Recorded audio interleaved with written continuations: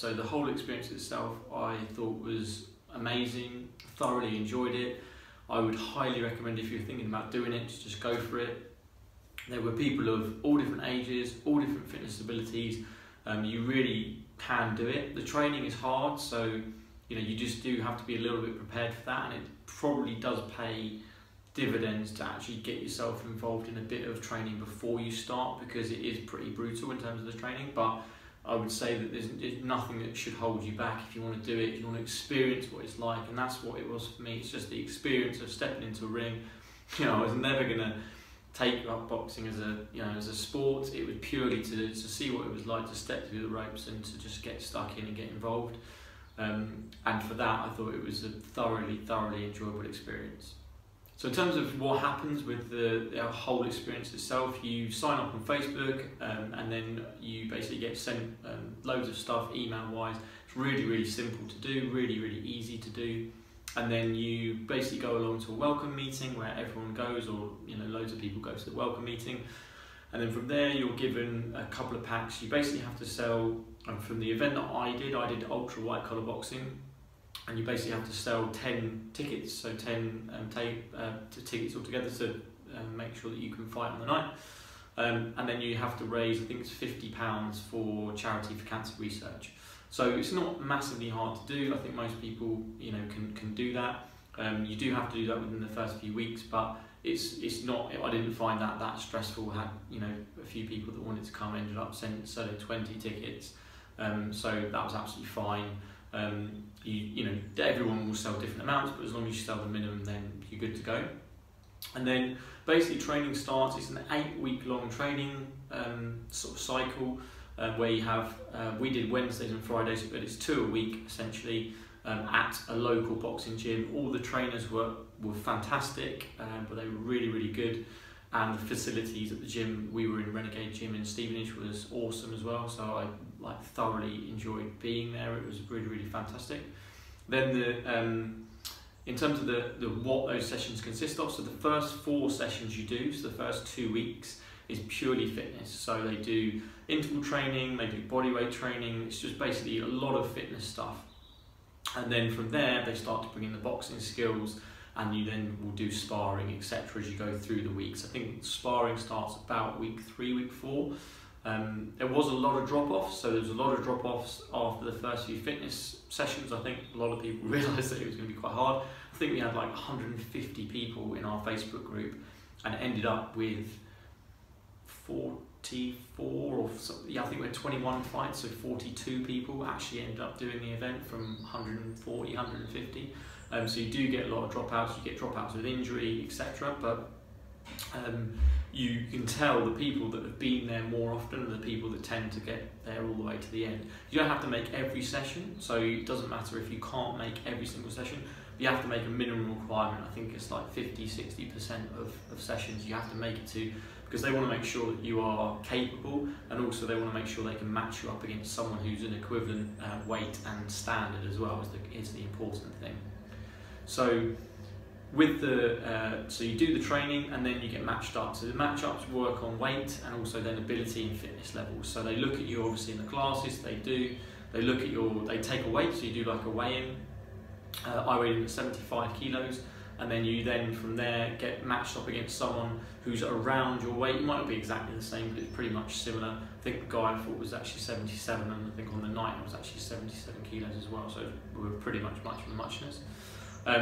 It will be someone you've likely sparred. I think I'd sparred Darren, the guy I fought, once in the 8 weeks, but some people you've sparred a lot more. So it can be people you've sparred a lot, or it can be someone that you haven't sparred particularly much at all. The actual night itself was brilliant. So we went to, mine was at the leisure centre near where I live. The way they do it out, the whole event I thought was really well done. You have medicals before you do the fights to make sure that you're fit to do it. You have a medical straight away after the fight. And so I guess that brings us on to the fight itself. So the fight itself was was good.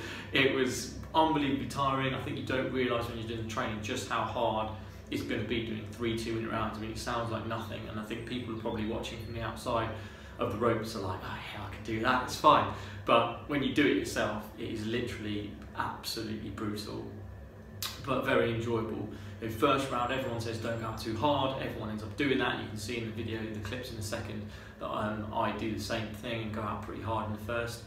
The other thing that I thought was interesting and funny was when I watched the video back on YouTube of me fighting, I just thought, you know, when you compare how you look to how like professionals or good fighters, good boxers look, it's just ridiculous really. Like, you just look so amateurish, and you know, most other people do. So it really is more about that experience. Obviously some people do go into it and then end up, you know, younger guys will go into it, do a white collar, see if they like it, and then they'll go on to do maybe semi-professional, or even some people go on into the professional ranks. So it can be done, but for older guys like me, it was purely for the crack and for the experience, and you know, I got, you know, all of that out of it. So I think I won't say too much about the fight. I've put a highlights reel together, I've done some commentary over the top, so let's crack into the fight and then I'll come back afterwards with my final thoughts. Okay, so here we go. First round, absolutely hectic, both going hell for leather. You can see in this clip, pretty much just adrenaline's firing. Didn't really know what was going on, completely new surrounding. Nice little jab there. My jab worked quite well in the whole fight, but that was basically the end of round one. Oh, little left right from me there, and throughout the whole night I tended to try and draw him in and then do the left right. You can see there again, he's following me and then catching the decent right hand. I think in the next clip again, left right hand pretty much all night. I didn't really do much hooking, uppercuts. It was pretty much left, right, straight down the pipe all day long.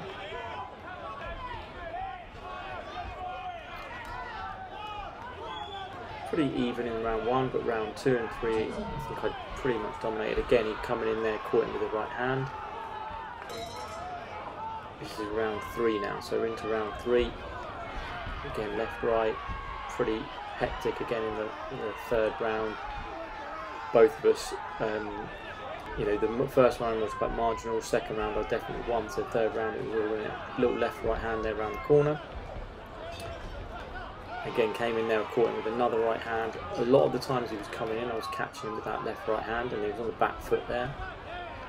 And then finally, little uppercut, little right hand, sort of small little hook, same as the canvas. At this stage his nose was bleeding quite a lot, so they went to the corner to sort that out.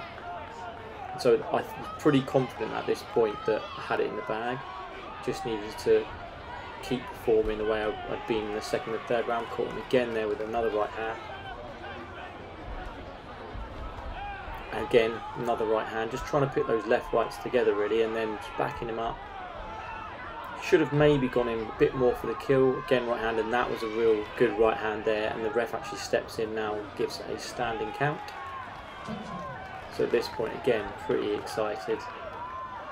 Kind of knew I had it in the bag. It was right towards the end of the third round, this. And then the bell goes. Great experience, loved every second of it.